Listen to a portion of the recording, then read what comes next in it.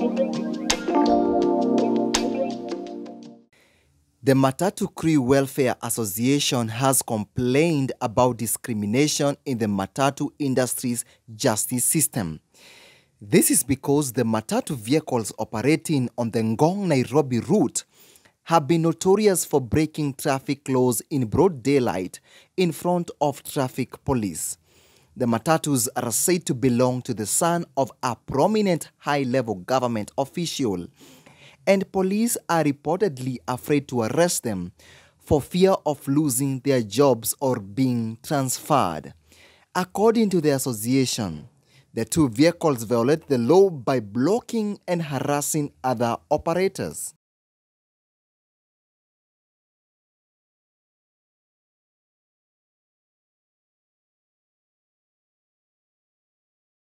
They claim to have reported the matter to the traffic police, but the cops are afraid to handle the matter.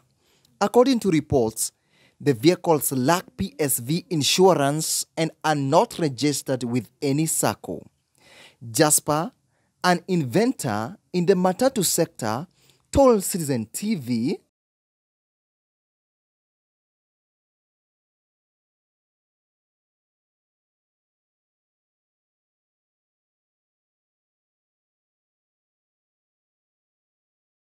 "A little digging and a quick search of the Matatu revealed that they are not on the official NTSA portal.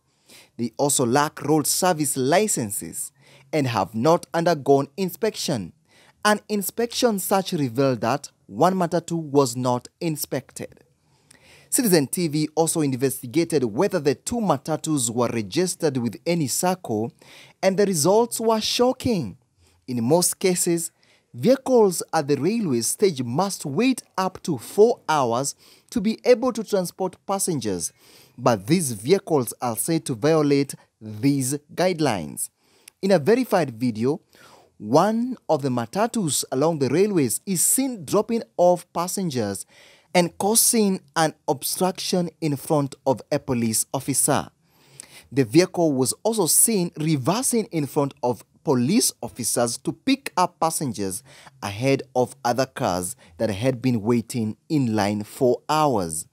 The police are said to be aware of the situation but have not taken any action, claiming to have been threatened. Citizen TV also conducted a search on the ownership of the vehicles, which revealed that the son of a prominent politician whose name has been withheld for security reasons does indeed own them. The crew operators plan to hold demonstrations next week on Wednesday, August 7th, if nothing is done on the same.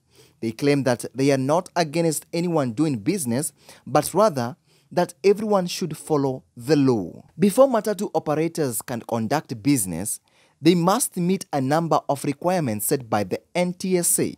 One requirement is that the vehicle have a valid inspection certificate, insurance coverage, and a valid road service license.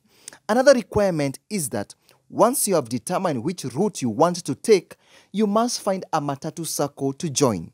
SACCOs are required for all Matatus. Citizen TV has since determined that the aforementioned Matatus are not in any SACCO. You are now up to date. What is your view concerning this story? Thank you so much for watching. Don't forget to subscribe to my channel.